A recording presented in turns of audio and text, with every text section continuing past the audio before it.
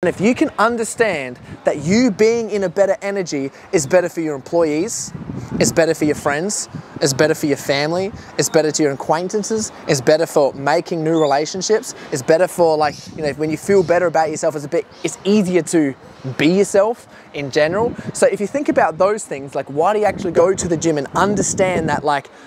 being in a better energy is a different motivation for going to the gym, then you're gonna be way more motivated and you're gonna go way further than anyone else, and you're gonna have a lot more energy than anyone else. And one thing that, like, bodybuilding, which I love bodybuilding, but one thing it has put a stigma of people that go to the gym, like, go to the gym, get muscles, do this, but that stigma has kind of ruined a little bit the terminology. How I like to talk about to the gym is, we're going here, we're building our bodies, but we're building our energy. And if you can understand that when you have a better energy, you affect everyone around you, then you're just absolutely gonna crush it. And you're gonna look a little bit better too, which, you know, isn't bad, so.